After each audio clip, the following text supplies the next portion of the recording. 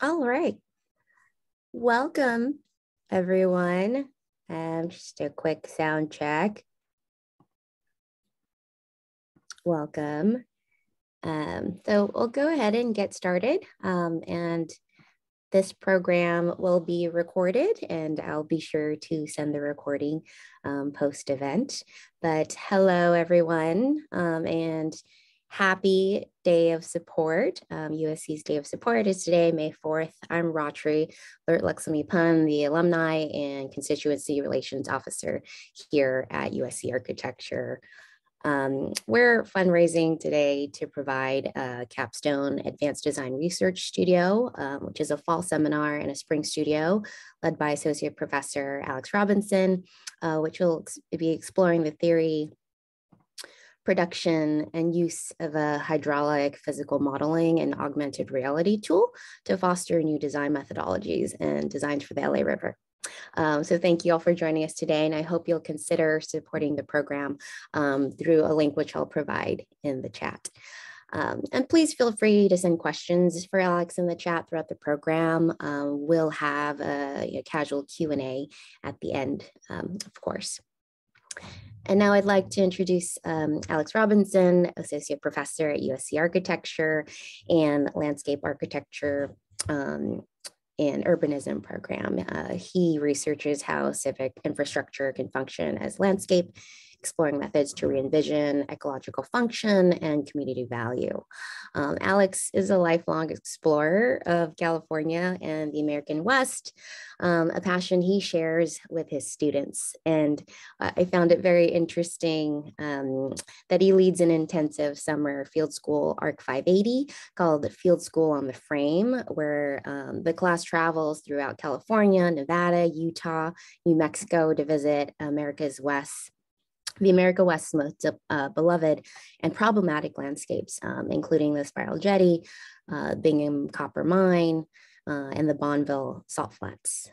Alex received his MLA from Harvard Graduate School of Design and his BA in Studio Art with a computer science concentration from Swarthmore College. Please welcome Alex Robinson. Thank you, Ratri. Thank you everyone for taking some time to join me and us today. It's an honor to have some of your time to share with you some of the work that we're doing and hopefully garner some of your support to get the students deeply involved in this. I'm here at the lab, and I thought I would just give you a quick tour of the lab as the presentation, kind of like you were visiting us here, which I hope everyone does get the chance to do, because we want to make this the center for river design and expand it over the years.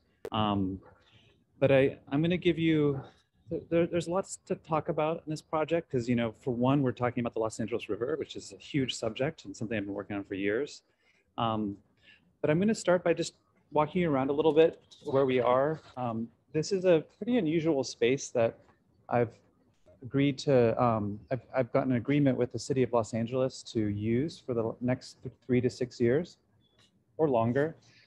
This is the city of Los Angeles Hydraulic Analysis Laboratory. And it consists of this outdoor space, and then we have a lab, indoor space and wood shop. But the kind of core of this whole space is this set of hydraulic models that have been set up here and have been functioning, and they've been running for about 50 years. The city built the lab in 1969 to look into like very difficult hydraulic problems. So what they would do is they would construct miniature versions of these hydraulic challenges and run actual water through them. So all of these represent larger scale structures that have actually been built in the city and the county. And this is the only like municipal hydraulic analysis laboratory in the county. So it's done all sorts of work over the years. This large model you can see in the back here is a model of just a basic street.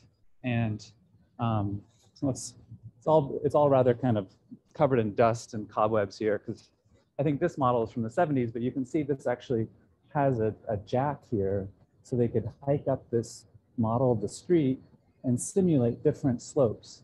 And then what they were actually designing was just the curb inlet. We also have a water tower and all sorts of infrastructure to run hydraulic models, and we can run at really high flows. There's a series of about 4 pumps that we have to put the water back into the tower. So why am I here? What am I doing here at this lab?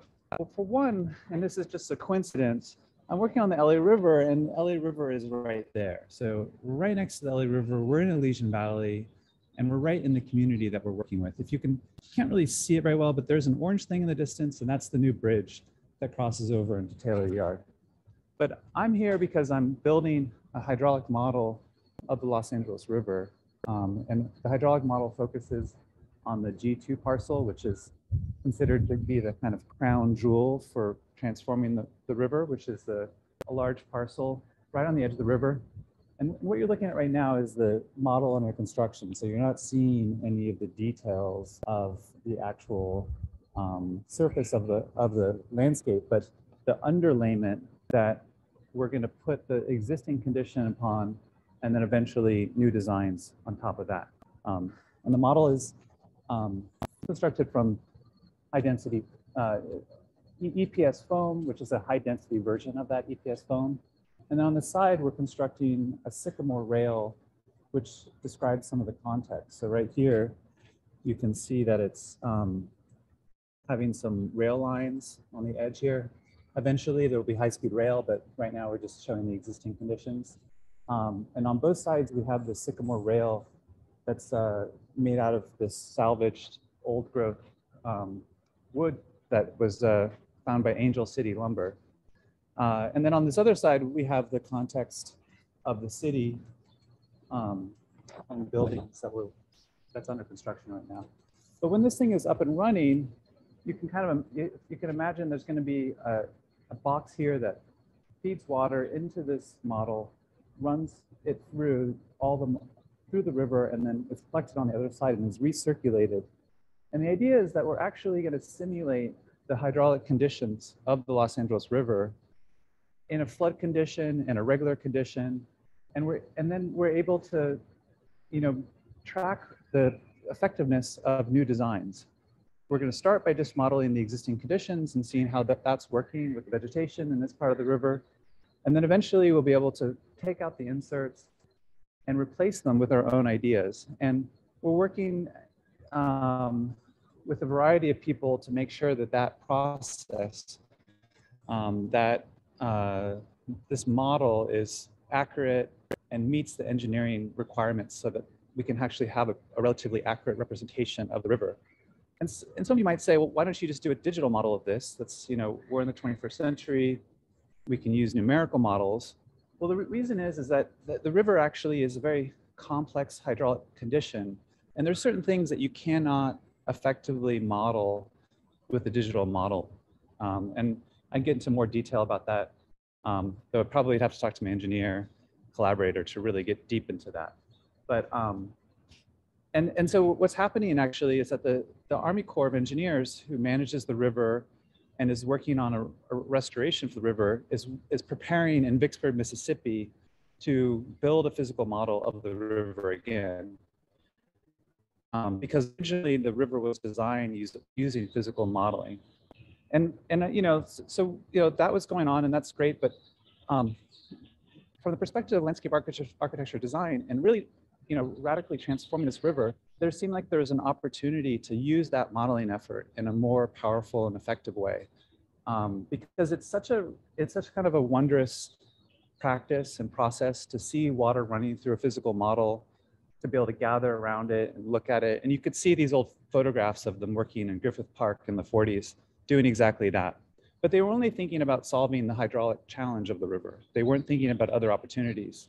So what we're looking at, and what my lab is trying to do, is take this hydraulic modeling practice and integrate it with landscape architecture design and community engagement. And so we're building this model. So it works like an engineering model, but then also has other enhancements so that landscape architects can engage with it, artists can engage with it, and we can connect art and engineering together. Furthermore, we're working on enhancements so that community can become engaged in it in meaningful ways. And one of the things that's, I think, pretty exciting that we're doing to do that is we're building an augmented reality system and interface. So we'll have iPads, possibly AR goggles, that allows you to look at this model and you see the actual model, but then you'll see digital information overlaid upon it. And that could be any sort of information and also a variety of interactivity tools.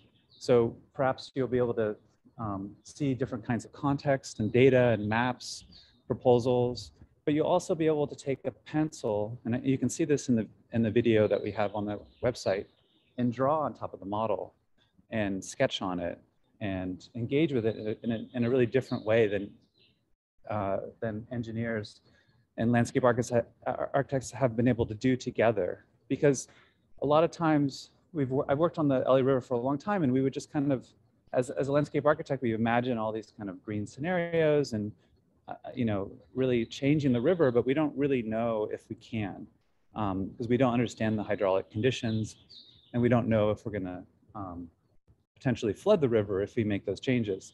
So here we're gonna have a close feedback loop between the engineering challenges and the landscape architecture design process. And then we're gonna also have a close feedback loop with the community, because the community is gonna be able to kind of make their mark, make their comments, and understand the kind of technical design process that's going on. So this is a big project that's been going on for a long time. There's a lot to say about the LA River. We're hoping to have this, but I'm just gonna get to a little more to the questions. I wanted to tell you what we're looking for you guys to support. So right now we're working on this project this summer with the Army Corps, with my collaborators. We're building the AR system. We're building the model. We're gonna get it running. And then come fall, we're gonna start an advanced design research studio, which is a capstone studio. And we wanna bring students in here. We want them to engage intensely with the set of tools that we've created. And the studio is split into two parts. We have a seminar where we're going to really investigate the river, investigate the storylines, understand the kind of context that we're working within. Because one thing that I really want to do with this project is make connections between engineering design and context and community that hasn't been done before. Because I think, you know, as we build more climate resilient communities, we're going to have more communities that are going to need to be involved in refashioning their urban fabric, their infrastructure to meet climate resilience goals.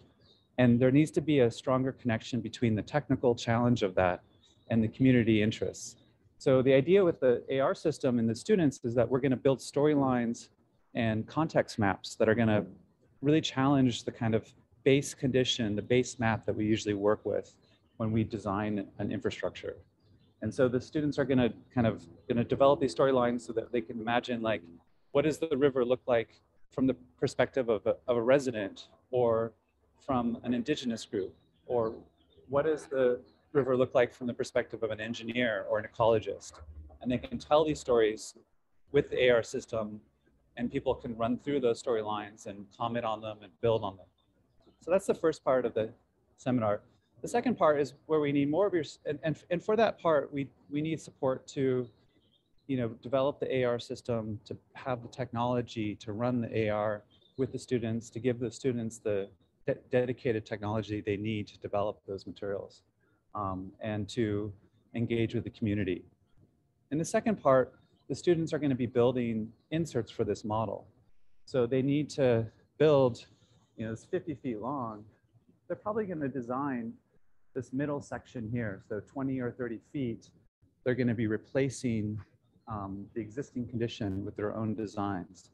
And they're going to be going through different iterations and running the model with those. And there they're going to need your support to, you know, construct these giant models. We actually have a fabrication area over here where we have a small mill, and we have fabrication also at USC.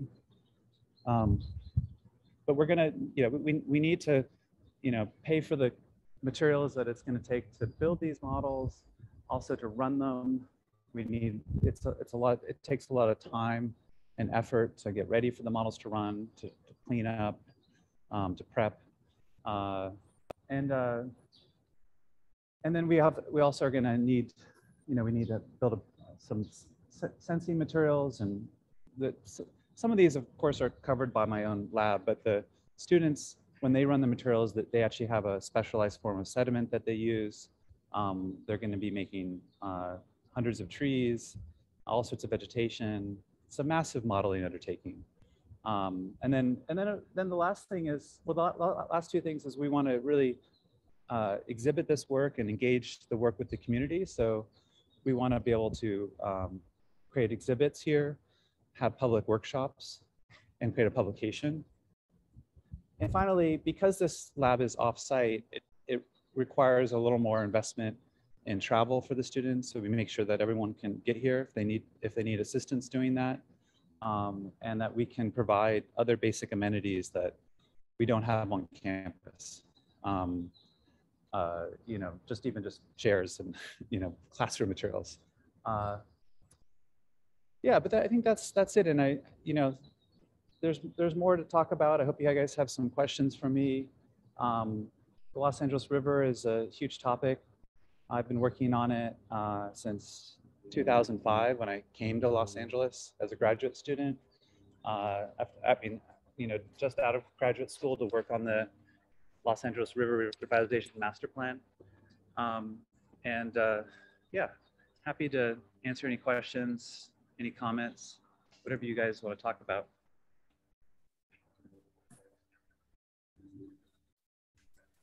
Can I start? Oh, here, sir. Can we ask open questions? Yes.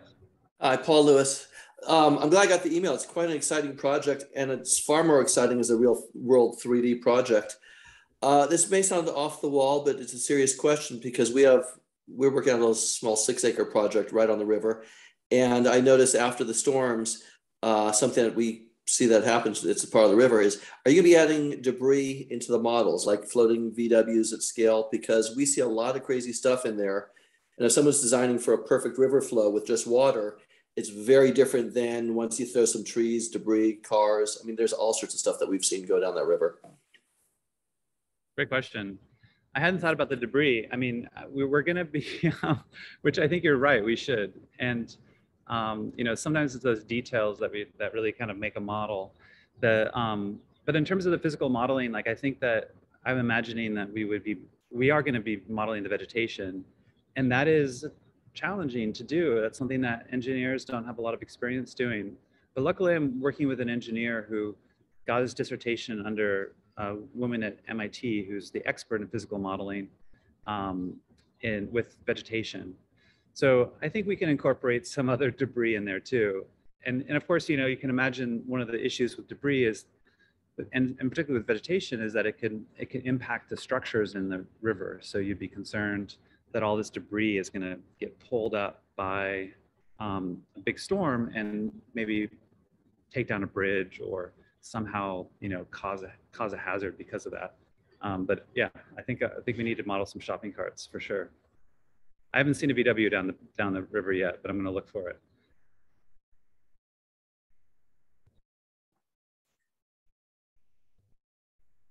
That's a great question. And feel free to add questions to the chat, or like Paul did, just unmute yourself and ask as well.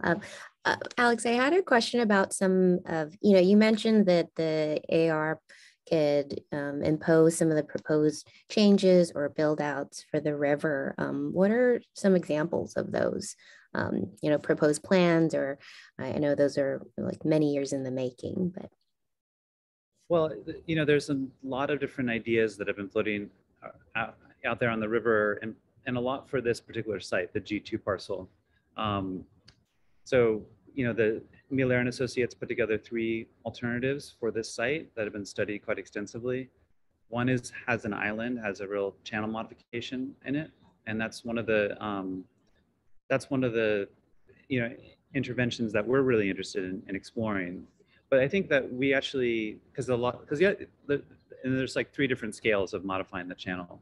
And there's one that really doesn't modify the channel at all. And there's a question I see in the chat about the island. Yes, we will be modeling the island scheme. But we want to push it further because there's hope maybe that we're using the physical modeling, having a more iterative process and having the kind of motivation that a resident of Los Angeles has to change the river, we can overcome some of the hydraulic challenges that the initial modeling has encountered and push towards a real widening of the floodplain in this section. But we also want to see, you know, like we're interested in what's possible, and we also want to see if we can close some doors on what's not possible, so that we can focus our energy and our imagination on the things that are possible, and make those the best we can. And you know, like in terms of what we can show with the AR system, what I really love about it is that it lets us really show anything we want, and any kind of voice. And there's a kind of like a so we can show historic maps, we can show histories, we can show different futures, we can show the present. And for me, you know, like I actually came to this project really focused on, I want to make a physical model. I want to engage with something physical.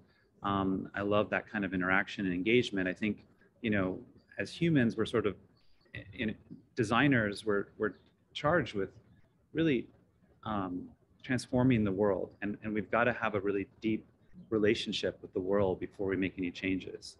And and there's different tools allow, I think, a different level of engagement and immersion in our material.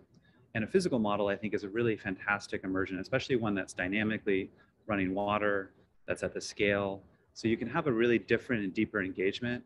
And so I think that I was not totally sold on the idea of using AR, because I was like, oh, that's gonna kind of diminish from that. But when I realized that we can kind of touch all sorts of other voices and ideas to the engineering practice and to that process, I was really excited about it. And I also realized that, you know, just this model has a bias in its kind of representation. And the idea that the AR system can break down that bias and really push for what we're looking for, which is developing a river with a multitude of voices, and not just and having that kind of engagement with those voices be deeper than what we've seen before.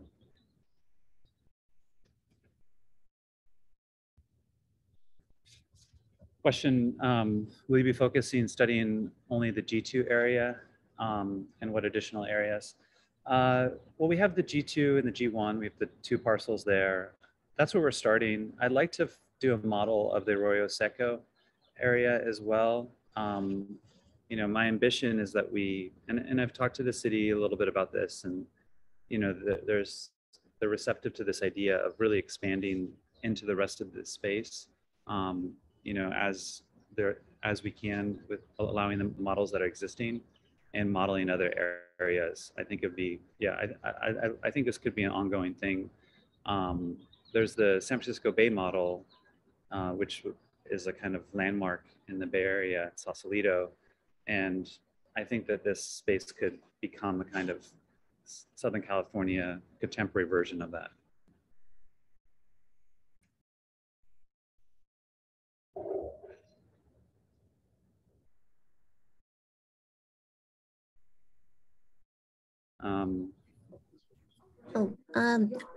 Alex, I think the image of the G2 section I could put up just so folks can see, right? And then I think the lab is just in the center there, correct? Yeah, the lab is, that's that building down there. And what's different about this photo now is that there's a bridge that goes right at the end of the street next to the lab across to the parcel. So what you're seeing is, the G2 parcel. It's a former rail yard. It's heavily polluted. It has, you know, so there's some real issues with the soil pollution. But this is really, you know, kind of the most incredible opportunity we have to modify the channel So if we can't do it here, it's uncertain whether we could do it anywhere. But you know, I'm not. But this, so it's, I think it's really important that we put a lot of effort, and I think having the students engage in this is just a super opportunity for them to do something that's really potentially impactful. Because the river, you know, it's like people say, are like, are you designing the LA River? And I'm like, well, no one gets to really design the LA River. It's a kind of open. Everyone's been designing the LA River, and no one's designing it. It's an arena where everyone can have a voice, and we're in a really amazing position, I think, in this with this lab to have a lot of agency, because we've built into this process hydraulic expertise, which very few people have had, only maybe in little doses here and there. But we're going to have a process that has community, student, landscape architecture, engagement, all in direct dialogue with the hydraulic conditions. Sorry, there's a little noisy out here. And that I think is going to have a really powerful voice. And then the other part is just, you know, the students are kind of going to be working with what I think is a really contemporary methodology for this kind of design, or for landscape architecture design, that will become a precedent for other projects. One little note just about, you know, working here is, because of COVID, we've never been allowed in the building. So we've been working outside for the last year and a half, which has been fine, because, you know, but there's always a great breeze by the river. I was thinking that, you know, I could also, I don't know how much more time we have, but I could show people a previous project, a modeling project. Let's see, is there more questions here? I actually have another question about the river historically. So that photo is actually interesting because it shows that large basin. The river used to have a life of its own as its flow would change its banks, but obviously when it was concreted in, it's now, the river hasn't changed in what, 60, 70 years now, because it's completely channelized. Are you looking at possibly taking off on you're on the east side of the river, right? So are you looking at possibly removing sections of that concrete on your side of the river to see, or in the studies, to see what would happen and show and learn, so the students would see and learn what happens as the river changes, as the flow changes? I mean, I think that, you know, there's going to be probably some amount of armor in the river, unless we buy back a huge amount of land. But the idea is that we're going to soften it and just have a greater quantity of floodplain. Yeah, because I think that, you know, like, yeah, it's really been, the river's been radically transformed, and I was telling someone the other day that, like, you know, it's the kind of flow that's in that river has gone from something that's more like a river, from something that's like a river to something that's more like a hose, in terms of the flow regime, but like a fire hose. So, you know, there's going to be a limited amount that we can do and still protect the communities. But the idea is that we really dig into that bandwidth that we have and maximize our opportunity in that space. And the modeling is going to let us go there. So if we can, we're going to push it as hard as we can. And, you know, we're going to see how far we can get. So maybe we can remove the channels. Whether or not we model a kind of condition that doesn't work, well, we're definitely going to, you know, flood it occasionally. I'm sure we're going to make some mistakes and go to a state that is not what we would ever build, just to see what the boundaries are.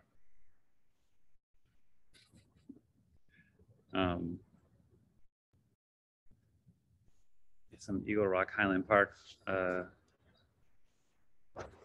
rivalry in the chat. It's actually interesting. I found out recently that Highland Park had a flood protection project recently done at the, you know, Devil's Gate. So like they're actually under some flood threat.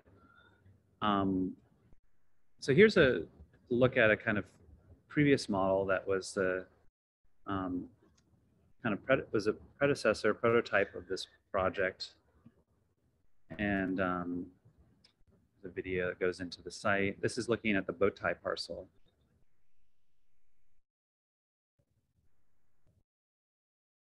And students modeled that section. Let's see. So here's the model.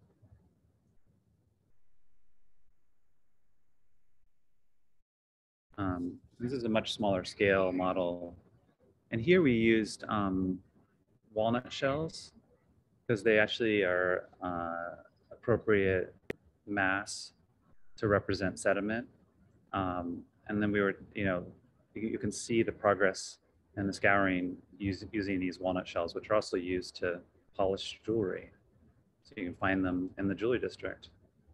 And we use dyes, and we're using a kind of just a camera mounted here to monitor and do time-lapse photography. And here we have, we're going to set up a similar system. You can see this, we just mounted this bar, probably can't see it very well, but this flying bar that's going to be covered in all sorts of sensors, including a series of cameras that will give us a live plan image of the river. But yeah, and using different tools to identify the flows and see where things are going through. We're probably not going to be doing this much intervention into the river channel. But yeah, there's a big question about how much form finding we do, whether we sort of determine the forms or whether we use walnut shells to kind of dictate the forms. And I hope to do some combination of the two. Anyway, you can see some more videos here on the website.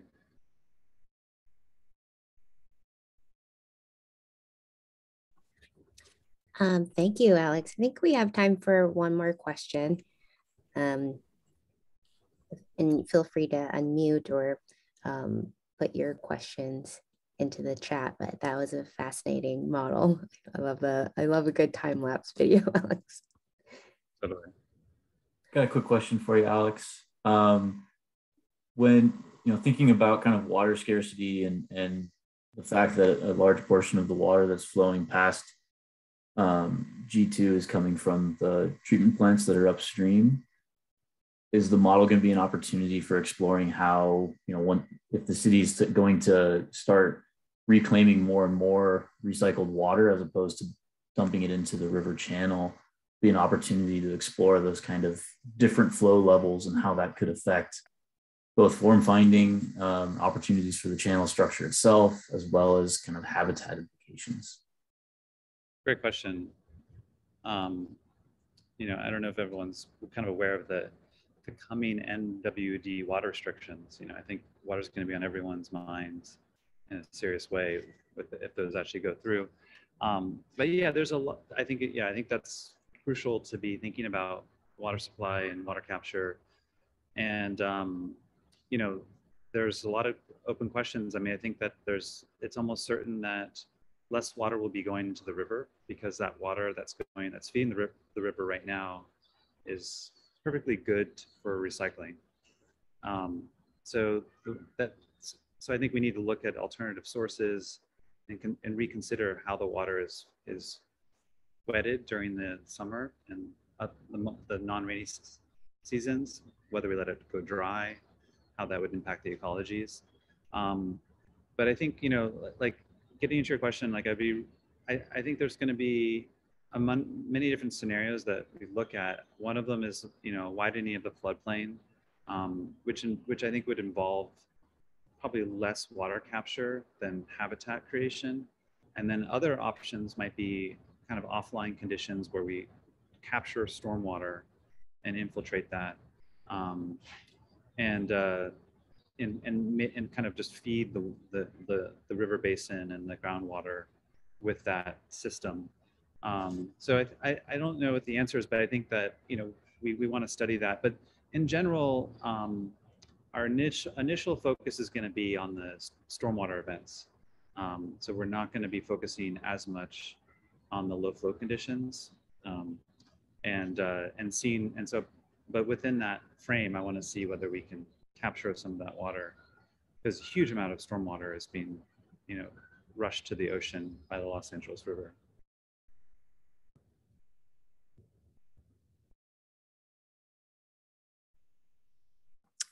Great, thank you. Oh, I think Art had a question. Yes.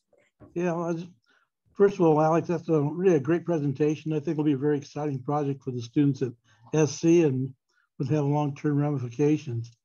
But a couple of years ago, I saw a conceptual solution by Frank Gehry about housing some of the homeless with some kind of a canopy over a portion of the river. I was just wondering if you were aware of that, and have you investigated the practicality of that being a part of the solution? I'm not terribly familiar with that. I mean, one thing is there is a lot of, I think there's room for a lot of different things on this river. We've got a lot of space. There's a lot of different, there's areas where I think we can find, I think the river can serve us in different ways. I think that there's certain areas of the river though, where there's a proclivity towards habitat for open space. And I wouldn't do it in like the Glendale Narrows area, or at least I would limit it. I would, especially the idea of like putting caps into areas where we can maybe restore it or widen it. Like, I really don't think that we should be doing that until we've exhausted our efforts in doing an alternative. Yeah, I agree. I do think that, like, I'm kind of, I don't want to rule anything out, because this is a strange river. We don't totally understand it. It's going to require innovative solutions. Like, it can't go back entirely to what it is, to what it was. And so, got to keep an open mind. But yeah, I'm not excited about that alternative. But I haven't, I don't rule anything out with this river. Yeah, well, I agree. Good luck to you. Thank you. Appreciate your comments. Well, thank you, Art. Yes, that was a good comment. And that, I think we will end the program there. I understand that some folks arrived, a few minutes after the program began. But thank you, Alex, for the really amazing tour of the lab.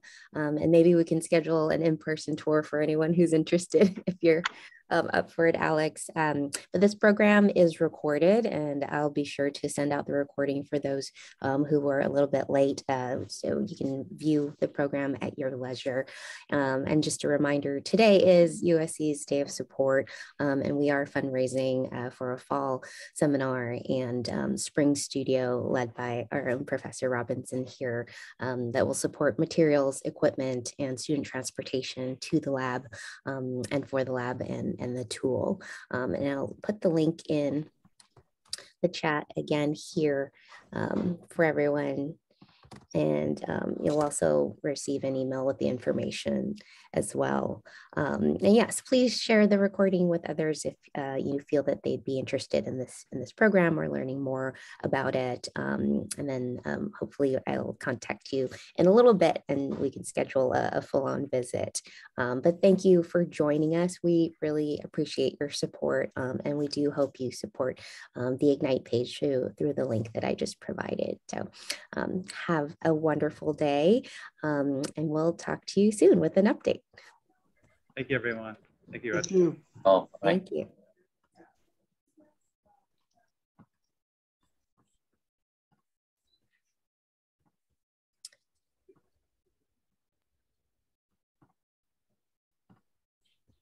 Pick everyone out.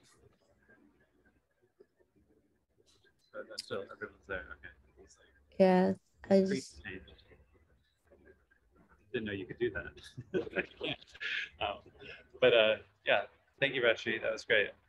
Yes, thank you, Alex. I'll plan another visit and then stop at, what is that coffee shop? La Colombe. La Colombe. I love that place. I think we can order coffee from there next time. Great. Appreciate everyone. Okay, thank you. Okay. I'll see you later. Bye.